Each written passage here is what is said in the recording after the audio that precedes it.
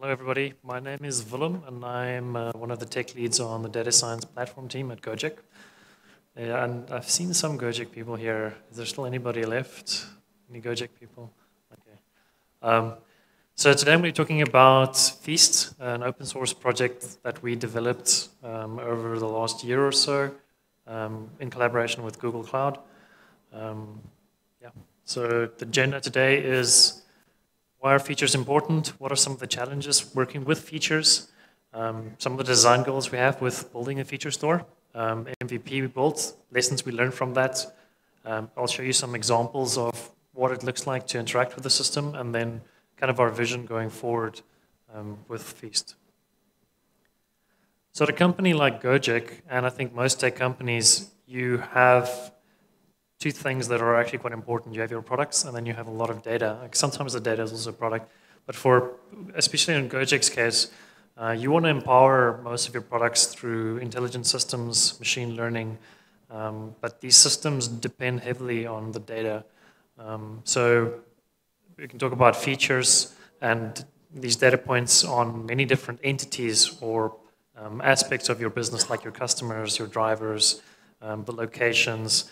GO-JEK has 18 different products, so we have a lot of variety in our data sources. And the features that we can get from these data sources are critical in powering these ML systems. So for us, at least, features data is critical, and our models need features. So I'm going to give you just a high level. This is actually a much higher level than the previous talk. So I'll go through it quickly because I'm sure you guys are all very technical. But this is a basic data frame. It's completely synthetic. We've got in the green columns are just features or attributes, and they're essentially properties on an observation or observations on a specific entity. In this case, it's a driver table with driver IDs, and these drivers are entities within an entity type of driver. So this is the most important part of actually building an intelligent system is aggregating and creating these features.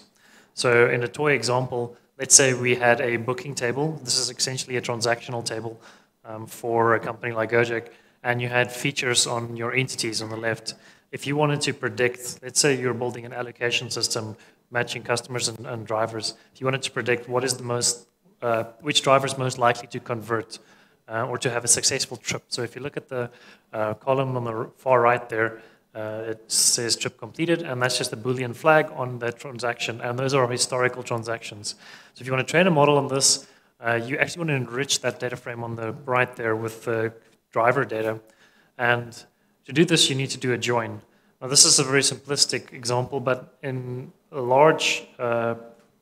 large and complex systems, you often join hundreds of features onto a single frame. And this is something that a data scientist does commonly. And it is something where a lot of errors can creep in because you will notice that the timestamps of the features are typically different from the timestamps on your transactions, whatever you're joining it onto. So doing a point-in-time correct join is actually kind of tricky because if you don't match these two things together correctly, you're going to leak feature data. You'll train your model on data that it won't have in production, and the accuracy will degrade, and you won't even know that unless you have very good monitoring systems. But let's say you can do all of that perfectly. You're going to have your features, your inputs essentially, you're going to have your output or your outcome, and you're going to train your model, and that's going to be the product. So you're just going to run through all these examples and train it. And I'm looking at this from a data engineering and an engineering perspective because I'm an engineer, not a data scientist. So it's up to them what they want to do inside of their model. But I care about providing the whole system around this modeling and building their end-to-end ML systems. So once you have your model, as a data scientist, you want to ship it into production, but you don't really know or care about the infrastructure around it. So you'll have your incoming request in production, and that request will have, let's say, a driver ID or an entity ID as well as some feature data, and that'll be fed into the model. And an important thing to note here is that the features will be the same for the model. It won't change. And it's not just that the types are the same, but the actual source data has to be the same. So the real question here is, where do these features come from? Because these features are not coming from production systems. If you're integrating with a production engineering system, they're going to have IDs. They're not going to have feature data stored for you. So as a ML platform team or a data engineering team, we will have to provide those features. We will have to enrich that yellow driver ID with the green feature values at some point. And we have to do it in a way where it's consistent with what was given to the model training, while at the same time ensuring that there's no staleness in that data or inconsistency in the way that it's transformed or created or sourced, even if it's just the distributions that are askew. So those are some of the concerns we had when we were looking at feature engineering at GO-JEK and a lot of our projects, that it was very hard to do this. But we had some other challenges as well. There were two personas that we're trying to address here.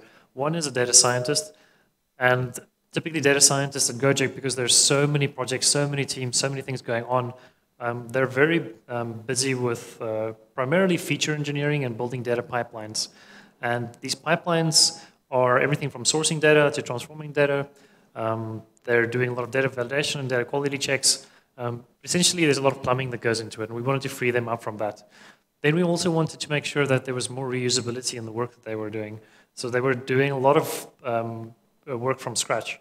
So essentially, there's zero visibility across teams a year and a half ago, and you basically had to have a relationship, or you had to have published something, or a team has to publish something for somebody else to know about it. And that's a challenge in a large organization when you have hundreds of engineers and hundreds of technical people that want to reuse work. And there's also a trust factor there. Even if you know about somebody's work, often teams are recreating it because they're uncertain about how it was created, and they can't actually inspect the data source and data transformations. So we wanted to help with that. We wanted to help with getting data into production. That's the third point. The data scientists shouldn't think about that. And finally, we should ensure that there's a consistency between training and serving to avoid model skew. The second persona that we wanted to address was the data engineer. So typically, these data engineers in large organizations are fielding a lot of ad hoc requests. If you don't have a platform that does everything for you, then each project that comes along will require a data engineer to go and spin up a Redis cluster, build an API, define schemas and contracts and everything, and then manage that and set up monitoring. You actually want to build an infrastructure that can just manage this for you, especially because 70–80% of projects, and there are many projects, are not too different. They're not unique enough to require ad hoc infrastructure. So we wanted the feature store to address the needs of this data engineer. Also, in terms of data processing, we wanted to make sure that the data engineer doesn't have to manage the scale or compute when it's importing or exporting data, or just serving features in production. It should be easy for him to just have features there that's fresh and that's being served to production systems. So our design goals with Feast was we wanted reusability in the features. We wanted to make sure that teams could see other teams' features and have confidence in how that was created and in using it in their production systems. We wanted to ensure there was consistency between training and serving. Because we're building an infrastructural system here, it is a great opportunity to build consistency into it as a first-class concept. The third thing we wanted to do was we wanted to ensure the feature creation and the feature usage was different. So this is something that's extremely common in most small teams. In most small teams, you build one big pipeline. You're doing everything from raw data to a batch scoring at the end. And every time you iterate on your features, you rerun the whole pipeline. And it's extremely time-consuming, and it's actually wasteful. But you want to actually put asynchronous checkpoints there, essentially like stores, or so for example, a feature store or a model store that breaks this pipeline apart because the cadence of developing those three separate stages is different. So you can have a data engineering team in one side of the world developing features, and then another side of the world you're just selecting features. The fourth thing we wanted to do was we wanted to provide access to features in real time. I've already spoken to that problem. And we finally wanted to support the tools that data scientists were used to already. So we wanted to make sure that we go to where they are. They can use pandas, they can use Python. We don't take them into a foreign language or anything like that. So our solution to this was Feast. And our vision with Feast is that it's essentially a bridge between models and data. So we can't address all models. There will always be models that are too different that sit on as edge cases. But We believe that most models can be addressed with a single interface. And so the goal is for Feast to be the interface between essentially any source data and that model.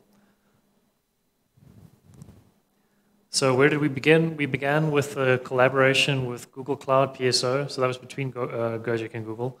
The product of that collaboration was an MVP, Feast 0.1. The primary focus areas, we had many design goals, but the primary focus areas was one, we wanted to support both the production, or all of our production ML systems, especially the batch training and online serving, and have reusability reusability and discovery of features. And we open source that. You can Google for the Google Cloud blog post on that. That was at the start of the year. So this is a high level of Feast 0.1, the MVP, and I'll talk a bit after this about how things change and some of the lessons we learned when we rolled this out. So firstly, this is an infrastructural system. So even though we did comply with the design goal of making it easy for data scientists to use with the tools they're familiar with, it is an API or a system that you interface with. It's not something you run locally. It's a centralized system. It has a single warehouse, a single online serving API, as well as a backing store, which is a Redis cluster. So in our case, the warehouse is BigQuery, and we have ingestion as a layer within the system. So essentially, you're loading in data from upstream sources. So it can be Kafka or PubSub or BigQuery or object stores. We have interfaces to many of those different sources. So this is an infrastructural piece, and the data model was essentially entity feature related. And I'll tell you a little bit later about why we moved away from entity feature relationships. So in this case, you had, for example, if a person registers an entity, which is something you do in Feast 0.1, it creates a table. And then each feature is a column on that table, and it grows as a very, very wide table. And essentially, when data is written from these ingestion jobs, or when you're ingesting data, it goes into rows in that one single table. So essentially, if you have many different ingestion jobs being written from many different sources, you have a very sparse table.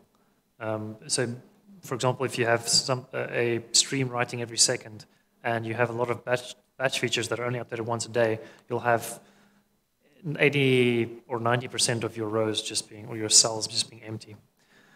So the serving APIs are separate, but feature data is consistent because we have a single ingestion job that ensures consistency, so we meet that design goal.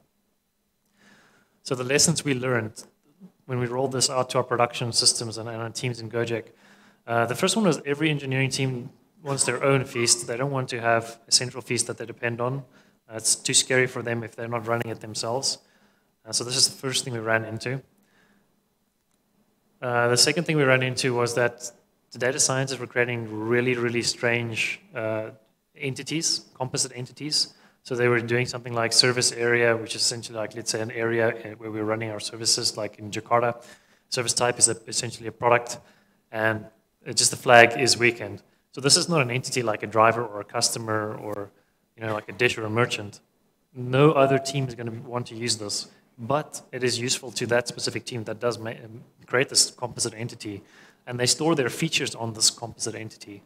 So we realize we have this need that's being fulfilled, but this is polluting our namespace. So if a new team comes on and they're looking at entities, they see these weird abstract entities, and it's just a very strange experience.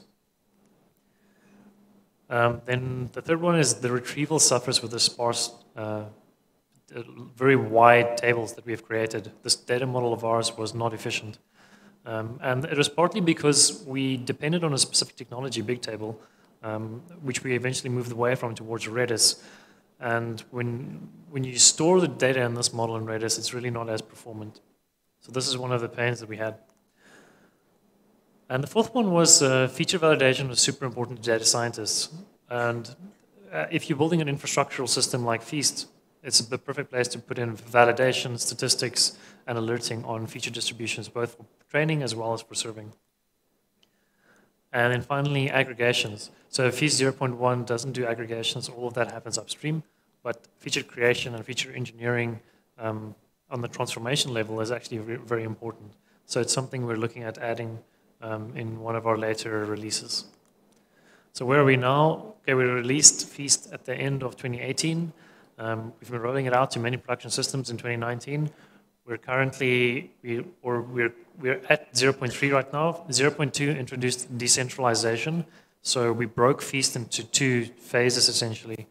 We put a Kafka stream in the middle, so all data goes into a Kafka stream from when you're ingesting it, and from there you can sync it into various Feast deployments. So at GO-JEK we have just a central Kafka bus, and each team has its own Feast deployment for their system.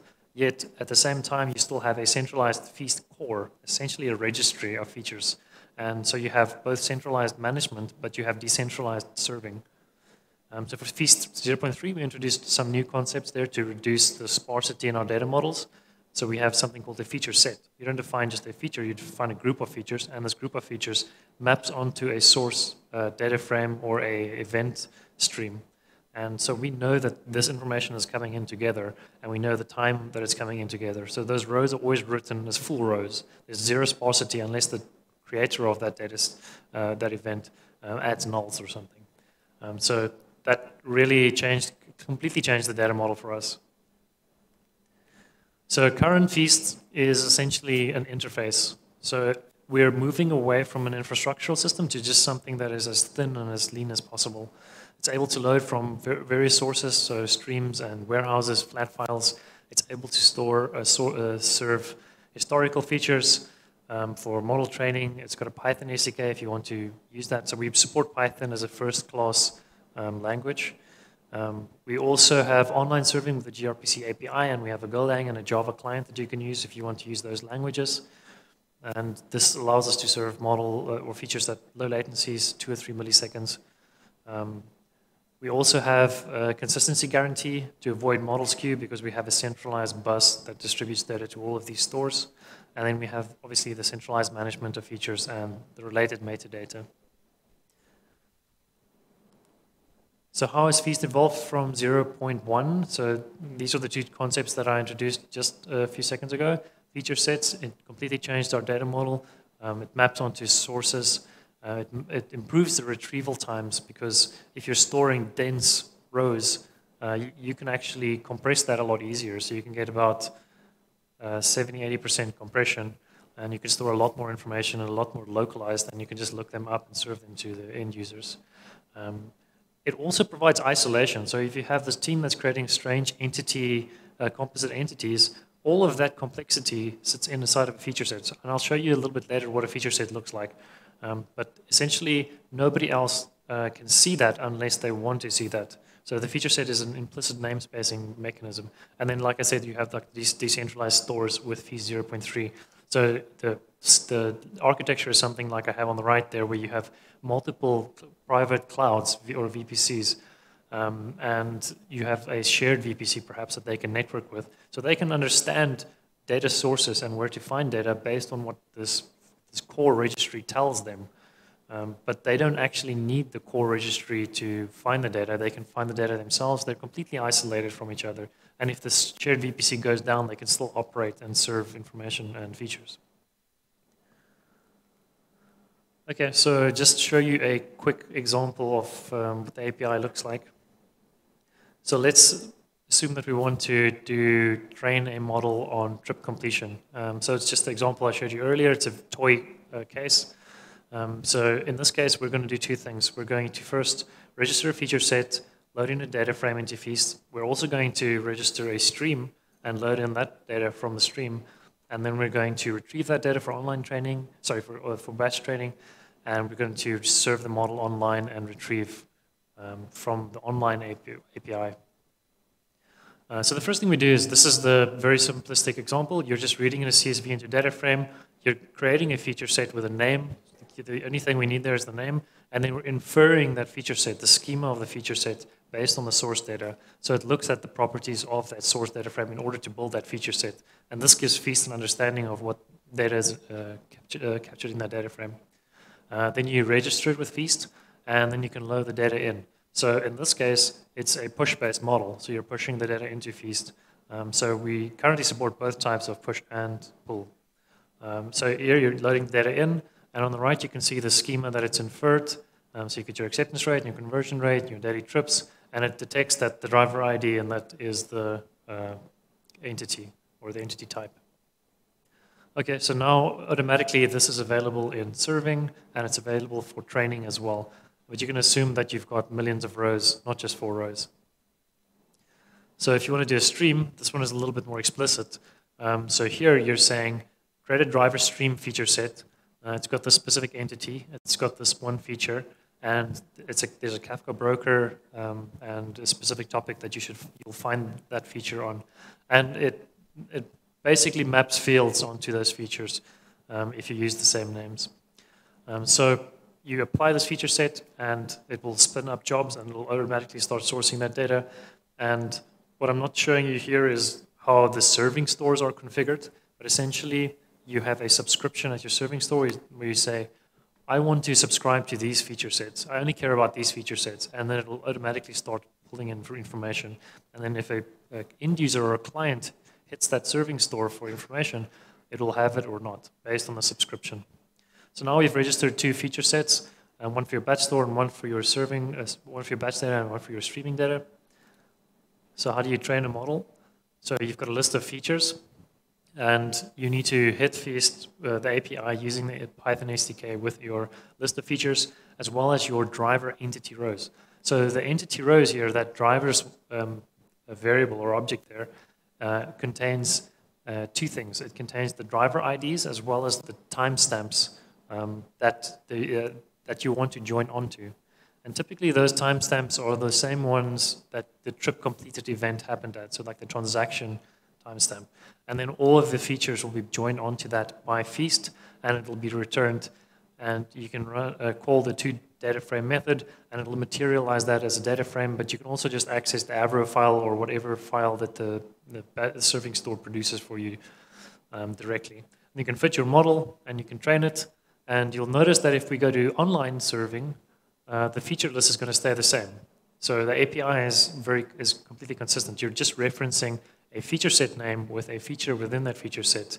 And Feast, sorry, just to go back for a second, Feast is automatically joining these features in a point-in-time correct way. So it makes sure that the timestamps are actually correct and the joins happen correctly.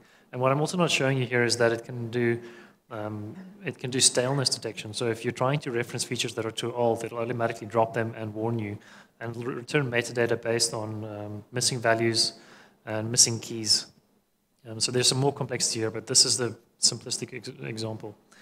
So if you go to online, you're going to do the same thing, but it's even easier in online because you're just going to give driver IDs and a list of features, and it'll automatically return a list of these values to you. So it'll enrich your ID. So if you're going to send in the driver ID in the yellow on the top there, it'll just enrich that, and you can just send that straight to your model.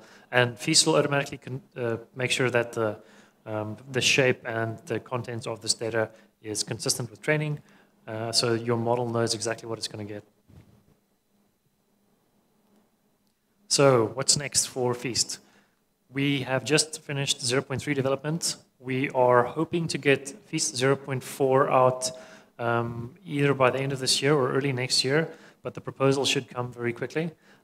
We actually want to do this in a completely open source way, so we are interfacing with the Kubeflow community, as well as some folks at other large tech companies that are using Feast, or at least playing around with Feast. In addition, we're thinking of adding project namespacing into Feast as part of this proposal. And we are looking at, one of our big next releases will be feature statistics with visualization, as well as capturing the schemas of data frames. So if you export feature data with a batch API, you can create a data set.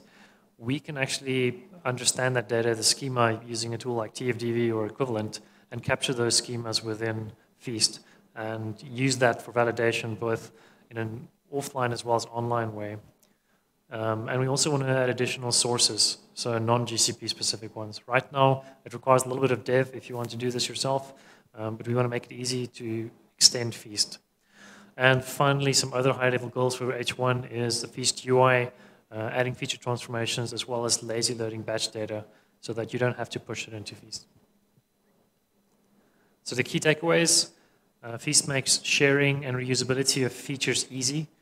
Feast makes it easy to do point-in-time correct joins of large amounts of batch data for training a model, and it allows you to serve feature data online easily and in a consistent way to your batch training. So if you want to get involved, we've got a GitHub page over there. We've got activity there, and we've got a Slack channel as well that you can join. It's on the Kubeflow Slack. We're in #Feast. And you can join our mailing list, which I've linked to as well, if you want to get updates on new releases. We are very actively developing at the moment, and there are a lot of proposals that we are going to make, and we'd love to get more contribution from the community as well. Right, thank you.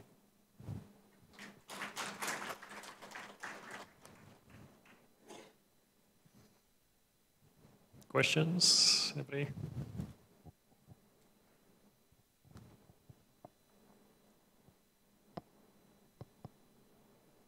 Right, thanks.